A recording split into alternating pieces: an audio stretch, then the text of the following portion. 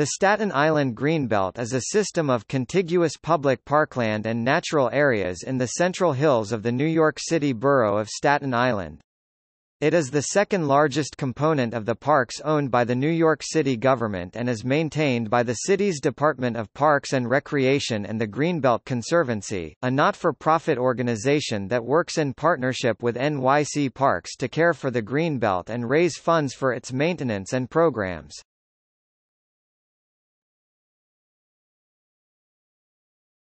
Topic. Description. The administrative headquarters of the Greenbelt and Greenbelt Conservancy are located at the entrance to High Rock Park, one of the many parks within the system, with a street address of 200 Nevada Avenue in the Egbertville neighborhood. In June 2004, a second facility, known as the Greenbelt Nature Center, was opened approximately 0.75 miles (1.21 kilometers) away, at 700 Rockland Avenue. The Greenbelt Conservancy, which works in partnership with the NYC Parks Department, is a membership organization offering year-round nature-themed events for young people and adults. The Protectors of Pine Oak Woods, a citizen organization committed to the conservation and preservation of remaining natural area on Staten Island, has, since the early 1970s, carried on the mission of its predecessor, Signal. Today the Protectors continue the tradition of organizing people concerned about the island's fragile and threatened wilderness via lobbying and naturalist-led hikes. A researchable archive of planning, legal, public relations, and other documents related to the Staten Island Greenbelt, its ecology and history, is housed at the Library of the College of Staten Island, a campus of the City University of New York.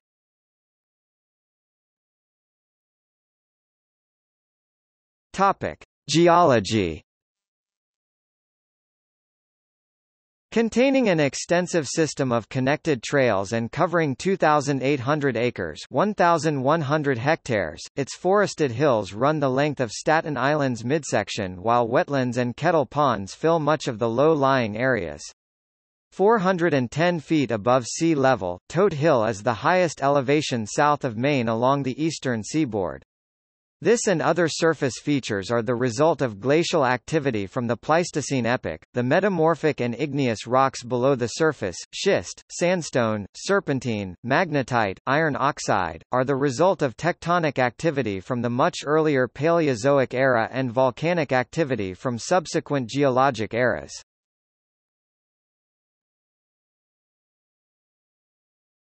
Topic: Wildlife. The Greenbelt is one of the most biologically diverse places in New York City.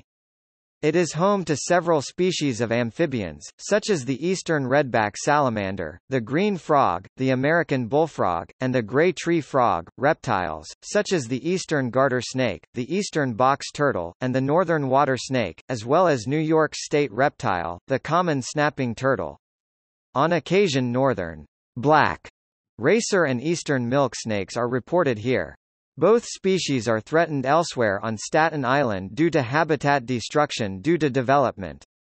The Greenbelt provides year-round habitat native mammals like the gray squirrel, eastern chipmunk, eastern cottontail, and the white-tailed deer.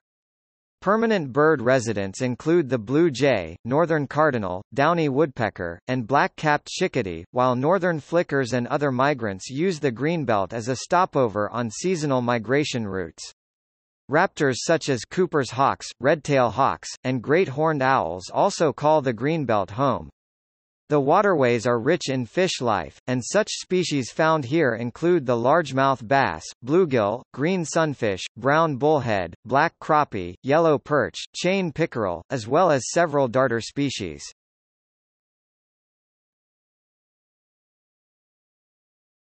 Topic: Early settlement. The native Lenni Lenape, who inhabited the island centuries before the arrival of the Dutch, reportedly dubbed Staten Island Akianga Manaknong, or the place of bad woods, perhaps because of the spirits they believed dwelled there. Then, as today, the boulder-littered moraines were covered with many species of trees, oak, hickory, maple, beech, as well as lesser quantities of birch, sweet gum, ash, black walnut, wild cherry, and tulip. Below the canopy of this sub-climax forest grew dogwood, ironwood, spicebush, blackberry, wild grape, Virginia creeper, and sassafras, along with royal and cinnamon ferns, skunk cabbage, lady slipper, and trout lilies in the wetter areas.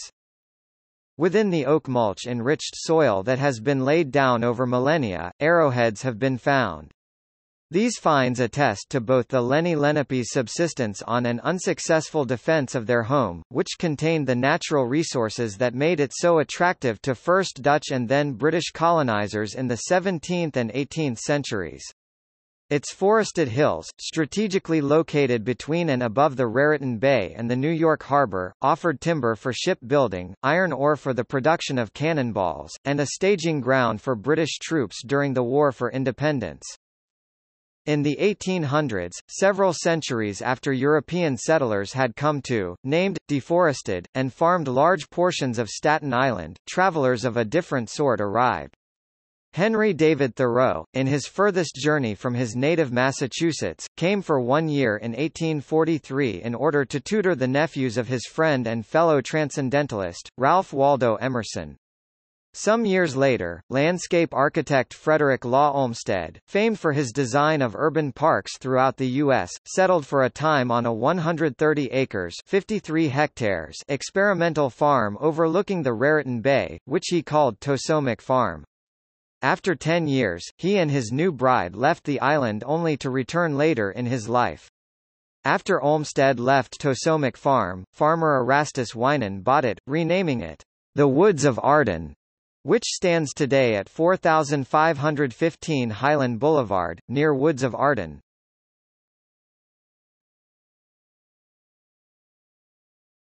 Topic: Proposal for a park. In 1871, in his capacity as consultant to the Staten Island Improvement Commission, Olmsted made the following proposal for Staten Island. It would be a simple plan to form a park, 4 miles in length. It would occupy a moderately central position and turn to good use a large extent of land. This ridge extends from the Fresh Kills near Richmondtown to Stapleton. But while its altitude is melted away in gentle slopes to the northward, permitting it that quarter the greatest freedom in the location of roads, it descends toward the sea on the south in steep and broken declivities, totally unsuited, not to say impracticable, for roads for rapid travel. Other proposals on behalf of preserving wilderness on Staten Island were put forward in subsequent years. William T. Davis, a naturalist born on the island, believed, the best park is certainly a piece of woodland left as nature arranged it, with a few paths cut through it. When Davis, along with local historian Charles Lang, co-authored a history of Staten Island in 1896, they wrote, the crowning glory of Staten Island's topography and scenery is the forest that springs from its rich, well-watered soil. Irregularity of contour and excessive wetness have saved such places from village development, and there is hope that some at least may ultimately become parklands, for which purpose they are eminently suited. Just 1 year later, at an 1897 public hearing on the topic of land preservation in Albany, the state's capital, Staten Island farmer Erastus Winan stated, the land as a wilderness of such beauty pervaded this region that no expenditure could improve upon.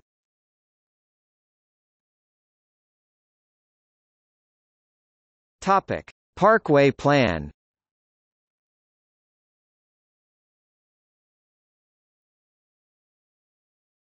Topic: Original plan.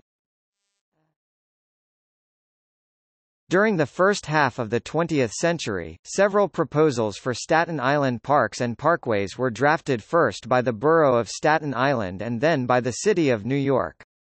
During the early 1960s, though then Triborough Bridge and Tunnel Authority Chairman Robert Moses revealed plans for what is now the Korean War Veterans Parkway, a parkway that would connect Brooklyn with New Jersey, traversing the island from the soon-to-be-opened Verrazano Narrows Bridge on the island's north shore to the Outerbridge crossing on the southern shore of Staten Island.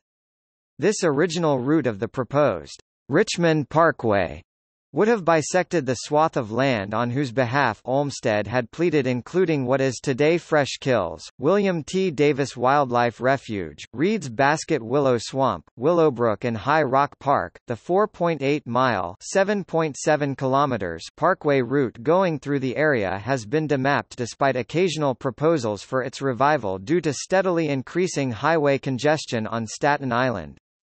None of these proposals, however, have received any significant support from either the island's elected officials or residents. The parkway ends at the Greenbelt's southwestern edge, at Richmond Avenue and Arthur Kill Road, near the Fresh Kills Park. Opposition conservation activists, given immediacy by the Federal Highway Act and hope in the person of President John F. Kennedy's Secretary of the Interior, Stuart Udall, mobilized in opposition to these plans. They first saved High Rock Girl Scout Camp, the acreage of which had originally been a part of Pouch Boy Scout Camp, including Orbach Lake, to the north.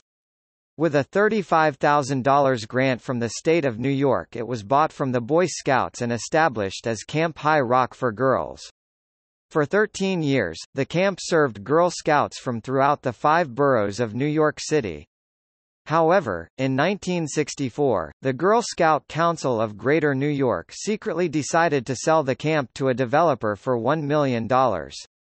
Upon learning about this sale, the New York City Parks Department and the State of New York, with the help of the Open Lands Foundation, raised over $1.3 million to buy back the land from the developer, thus creating High Rock Park. Then, on November 22, 1965, the Staten Island Citizens Planning Committee (SICPC), which had begun in 1954 as an ad hoc committee of the Unitarian Universalist Church of Staten Island, issued the first of many position papers, beginning by invoking Olmsted's plea for a linear park. It concluded by presenting an alternate parkway plan that would spare what has come to be known as the Staten Island Greenbelt, a term proposed by landscape architect Bradford Green, one of the group's founding members. Green was familiar with this policy or land use designation from previous work he had been involved with in Maryland. At the helm of the SICPC, an all-volunteer organization, were several off-islanders, young professionals who had moved to Staten Island's North Shore area in the 1950s largely because of the quality of life promised by the open space that still existed. In addition to Bradford Green, there were Terence Benbow and Frank Duffy, both attorneys practicing in Manhattan, Robert Hagenhofer, a graphic designer, George Pratt, director of the Staten Island Institute of Arts and Sciences, and New York Times staff writer Alan Oser. Summoning their many and diverse talents, their strategy involved developing and advocating for an alternate route in the press, before public officials, and, when necessary, the courts. 1 year into the SICPC's legal fight against the original route of the Richmond Parkway, the Staten Island Greenbelt Natural Areas League (Signal), spearheaded by another resident journalist, John G. Mitchell, formed as a vehicle for rallying community opposition to the highway construction.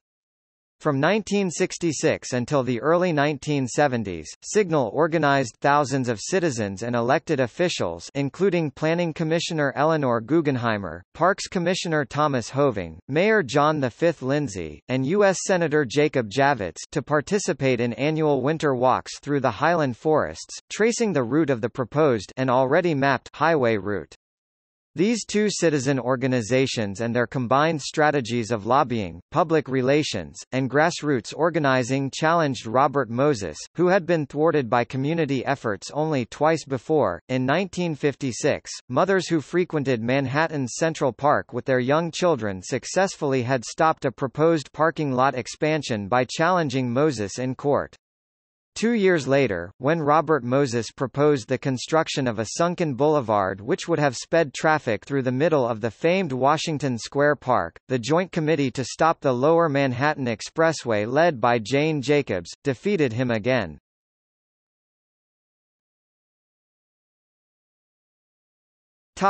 Work continues. In spite of opposition, road work began in 1965 on what became known as Section 1. In 1966, Vollmer Associates were hired by the City of New York to describe alternate routes to Section 1. They were proposed, studied, and debated by New York state and city officials, creating contention and divisions even within these governmental units. While travel distance between the island's bridges was on paramount concern to the Triborough Bridge and Tunnel Authority, the City Park Department, led by August Heckscher, commissioned the planning firm Wallace, McHarg, Roberts and Todd. Ian McHarg, a Glasgow-born landscape architect, who had stated in his much-studied book Design with Nature that engineer road builders were "gouging and scarring the landscape without remorse," headed up the landmark study, having pointed out that a method for displaying and factoring social values into highway design and planning had not been developed. McHarg set about creating just that. Long before GIS technology was available, McHarg used data-rich maps and overlays which allowed planners to visually understand how social values, historic, residential, economic, recreational, scenic, ecological factors, synergistically interacted with and potentially impacted upon human activity, including road building. Using map transparencies, he and his colleagues produced the commissioned report with a recommendation stating that the route to the west of what is today the Greenbelt was the least social cost corridor. Under duress from developers who were eager to begin building homes adjacent to the roadway, the Greenbelt's erstwhile supporters, Mayor John Lindsay and Governor Nelson A. Rockefeller, publicly backed a compromise route. In response, the two citizen organizations were willing to stop at nothing to preserve what John Mitchell, in one of his writings, referred to as a fine patch of wild. With their combined memberships behind them, the officers of the SICPC and Signal sought injunctive relief in New York State Supreme Court, which meant suing both Lindsay and Rockefeller. The court decision found for the plaintiffs. The citizen planners and conservationists were victorious. The area was earmarked as one of two special natural features districts in the city of New York, and between 1972 and 1974 the urbanist Peter Verity, now of PDRC, prepared for the New York City Planning Commission the strategic and detailed documentation to support this designation.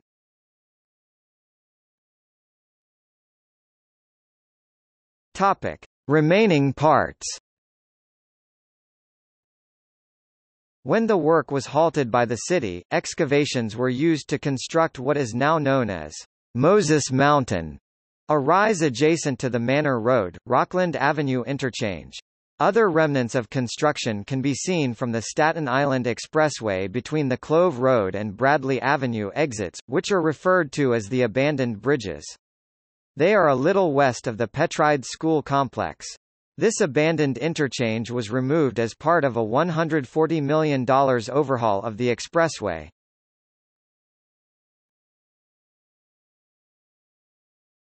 Topic: 1980s expansion.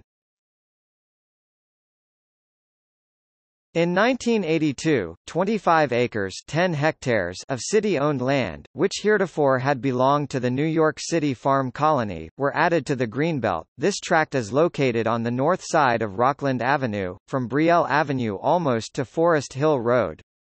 In 1984, the Staten Island Greenbelt was officially recognized by the city, becoming one of the largest natural areas within the 5 boroughs of New York City and the second largest park in the city, behind Pelham Bay Park.